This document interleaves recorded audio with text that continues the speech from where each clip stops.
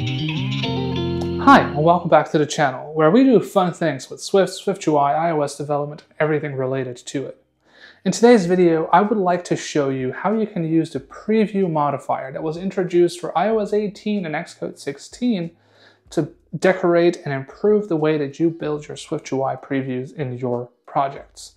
If you're not subscribed to the channel yet, make sure to hit the subscribe button right now. And of course, don't forget to drop a like if you enjoyed watching this video. The preview modifier that was added in Xcode 16 allows us to decorate views that we put into our previews. This means that we could apply borders to them or change their styling or all these things, or we could use these preview modifiers to actually inject things into the environment for our previews. An example that Apple uses is you could use it to set up a Swift data model context that you add to your previews environment with mock data in it. It's very useful for that, and in this video I will show you exactly how to use preview modifier. So let's dig into our demo. So what we have here is just a plain preview in SwiftUI. And what I'd like to do is to show you two separate things. First, I would like to show you how to define a preview modifier and how we can use a preview modifier to decorate our existing view. So that would mean that we decorate whatever we are previewing. And what I'll do to make this example a little bit more realistic is I'll go on ahead and define a struct. My sample view here is going to have a body, some view, and it's going to be a vstack that contains an image, and we'll use a system image for that, whichever one we like most. Let's pick a random one. Let's scroll, and we're going to use, well, square and arrow is kind of boring. Let's use this one, the person. So we'll use person as our image, and we'll also add a text, and we'll name it profile, right? That kind of fits the person theme. And we'll put our sample view in the preview. So right now what we have is a project that does not build. Why does it not build?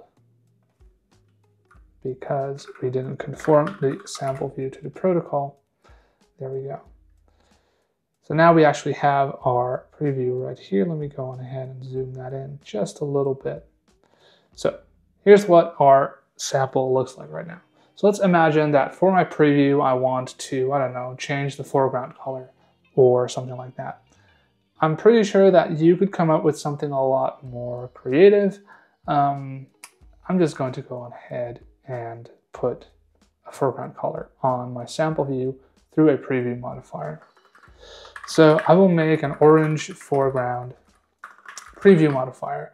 I'll do that by defining a struct and conforming that to the preview modifier protocol. The preview modifier protocol has two methods that we can implement. One is a function body that takes our original content, so in this case that would be my sample view, and a context. This context is created by an optional make context method that for now we won't implement. So I'm just going to go on ahead and define function body. It's going to take content and a context, and because we don't specify a context explicitly, the context is going to be of type void. Content is a generic that we don't need to specify. And so what I can do here is actually take my content, which is a SwiftUI view, and it's going to be whatever we put into our preview. And I can actually give it a tint. For example, I'm going to give it tint color.orange. And I'm returning that implicitly from this function. So whenever we apply this preview modifier to a preview, what's going to happen is whichever view we're previewing is going to have an orange tint applied to it. So I can actually take my preview right here and pass my preview modifier through traits. And I can pass the traits argument to the preview macro, and I can say .modifier and then pass an instance of my orange foreground modifier. And now the preview will actually apply that orange modifier whenever we run it. It looks like I did something wrong here because my foreground color is not being applied. So let's actually also apply a border to check that things are actually being applied here. Color.orange border. There we go. And there we do have the border. So I guess the tint is not what we were looking for. We're probably looking for something like foreground style, actually, to give me an orange color here. There we go. Right, and we can also make sure that we have a padding to make that border look better. And ultimately, we can actually just do whatever we want here. So maybe we also wanted to have a navigation stack around our preview. And we can do that right here. We could even set a navigation title, sample, and then that title will actually just show up here. All right, so this is pretty cool and allows us to do a lot of generic kind of styling for previews, because now we can apply the orange foreground color to any SwiftUI preview that we want. It's not tailor-made for my sample view. And I'm sure that you can come up with way more creative uses of why you would want to wrap or decorate your SwiftUI previews. This is just a little example to show you that you can apply view modifiers, wrap your view in something else, and all these things. Now note that you're getting an instance of your view that is fully prepared, so you can't make another instance of your view, or you could if you wanted to, but you really shouldn't. So you can't really change the parameters that go into your view, but you can definitely change the look of your view and how it's styled and what it's wrapped in and all these things. Now, you can use a context to make further changes to your view. So I'm going to go on ahead and do something a little bit silly where I will actually have my preview modifier contain a static make shared context. And this shared context is going to return a SwiftUI color that we'll use to inject a random color into our SwiftUI view.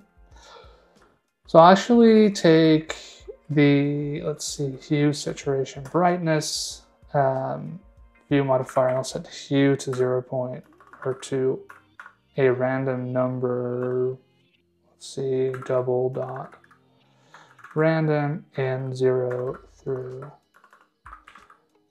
1. And I'll apply that to each and every one of my arguments here.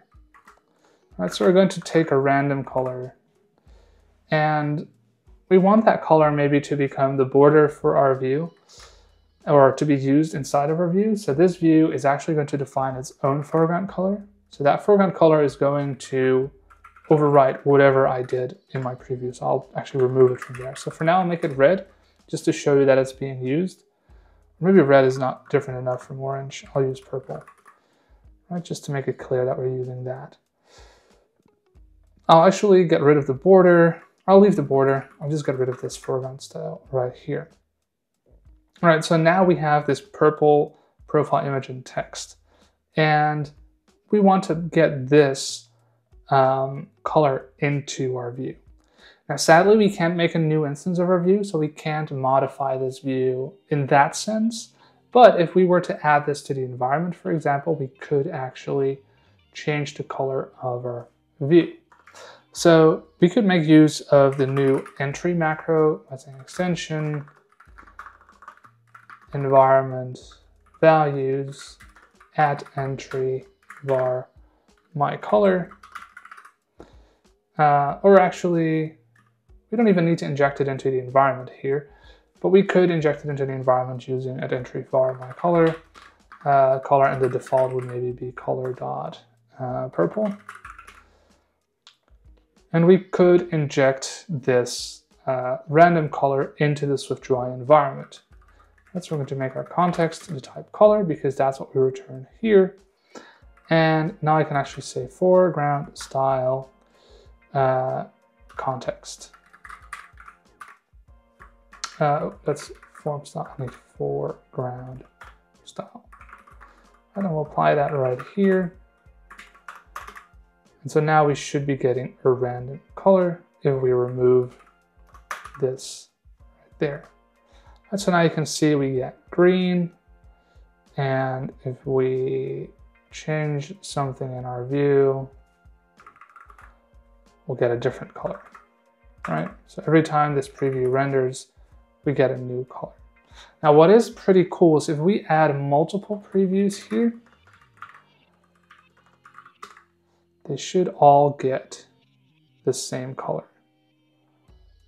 if this works as advertised. And it doesn't.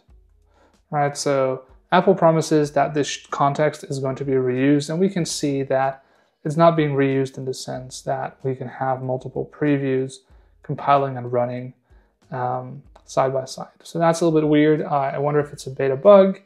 I noticed that we run our make shared context every single time, which I guess is not a big deal, but yeah, Apple should probably fix the wording on the documentation on what they mean with this being a shared context, because I'm not seeing it being shared right now. In any event, we currently saw that I can actually apply a foreground style based on a random generated context. You can imagine that I could also return a model context here with predefined Swift data or with other mock data that you might want to add to your view. The tricky part is that you can't make new instances of your views, so you're going to have to inject it either through an existing view modifier or through the view's environment. Right? So if I wanted to use this my color that I have here, I could actually say environment / my color, and that will get the value of whatever's in my context. Then inside of my view, I can grab my color and actually apply this foreground style like this. And now we'll actually be using whatever we put into the environment. And basically, this allows us to make changes to our views rather conveniently, but at the same time, it's not the perfect way to mock anything and everything in your apps. It is a nice way to change the environment and to decorate your views. So I'm excited that we have this preview modifier, because I sure have been wrapping views in my previews just so that they would look in a certain way or that they would contain navigation stacks that were set up in a certain way. And so now we can actually abstract that into a preview modifier that we can reuse across previews, which is quite convenient. So thank you very much for watching this video. I hope you learned something. If you enjoyed this video, make sure to hit the like and the subscribe button so that you're always up to date for future videos. Thanks again for watching, and I'll see you in the next one.